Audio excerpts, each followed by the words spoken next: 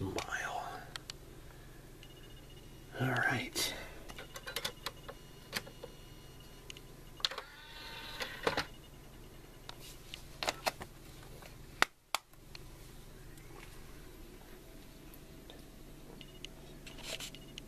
All right.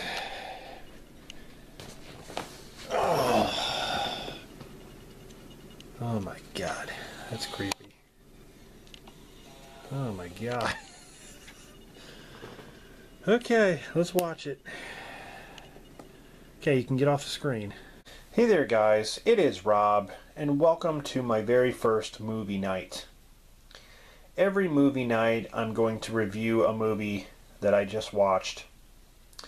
And tonight I'm going to talk about a film that really surprised me. And when it comes to the year 2022, it's definitely in my top 10, and it's definitely one of my favorites. And that is Smile. This movie was kind of creepy. I'm not gonna lie, I wasn't expecting much.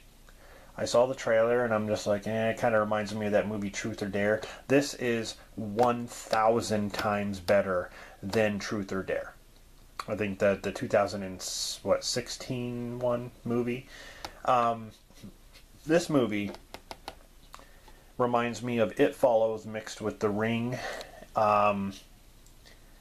It has that unnerving quality to it, with the really cool panning cinematography shots that they have, slow panning. There's a shot where the lady is in her apartment and it's kind of dark and she's looking around really slow, and all of a sudden you see this figure standing there smiling just like this. And it's very faint though, but you can see the figure standing there. And that was like probably one of the creepiest moments.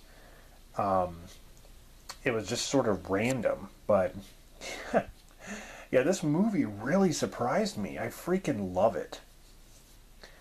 I know a lot of people that I talk to say they enjoyed it as well. But here I have the Blu-ray, and it says, once you see it, it's too late. Smile. Certified fresh on Rotten Tomatoes. This thing includes the terrifying original short film that started it all. Not really sure what that is.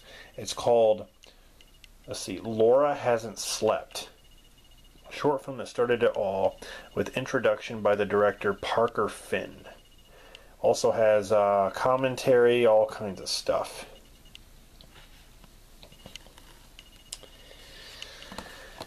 Anyway, guys, so you have this doctor named Rose who experiences this patient talking about bizarre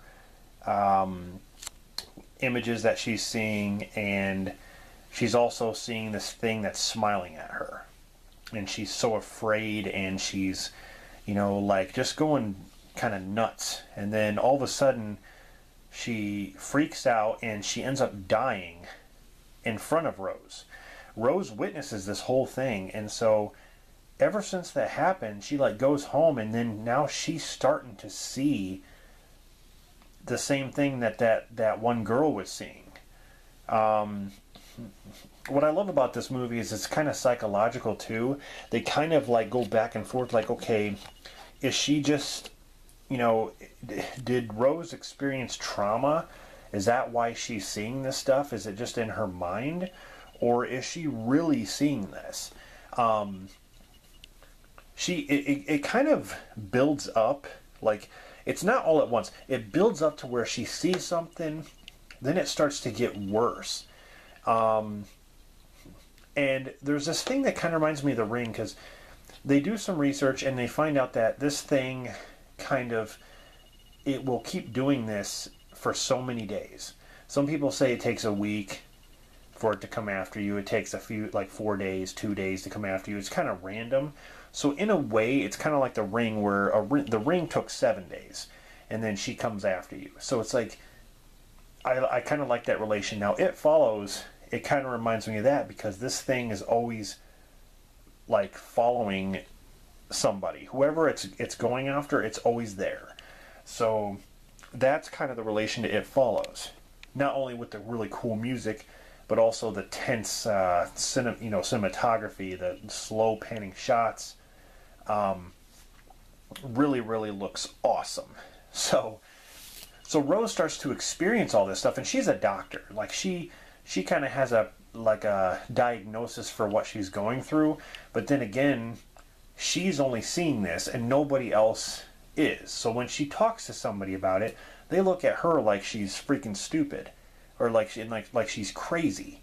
So she like talks to like this cop, and like she's trying to get people to believe her. So like every day it just seems to get worse and worse and worse. And one of my favorite parts is when she goes to this old house out in the middle of nowhere. It looks like this old place that's basically abandoned, and it's her old childhood home, and she like tries to confront this thing, and there's like really cool